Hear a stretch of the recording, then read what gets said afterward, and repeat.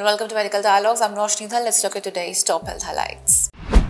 Take action on online sale of drugs without valid license. Delhi High Court asks centre and state government. Delhi High Court has directed the centre and the city government to take action against those engaging in online sale of drugs without a valid license. A bench of Chief Justice Satish Chandra Sharma and Justice Sanjeev Narula also granted 6 weeks to the centre to take appropriate steps and inform the court about its final stand on illegal sale of drugs online. The bench listed the matter for further hearing on 16th of November after the centre's counsel informed the court that consultations are still going on about a draft notification on online sale of drugs. The High Court had earlier asked the centre to file a status report on petitions seeking a ban on illegal sale of drugs online. The plea has said it is a matter of public knowledge that e-commerce websites have been caught on numerous occasions selling fake products. Unlike consumer items, drugs are extremely potent substances, and consuming the wrong dose of fake medicine can have fatal consequences on the patient. A large number of children use the internet and they could become victims of wrong medications.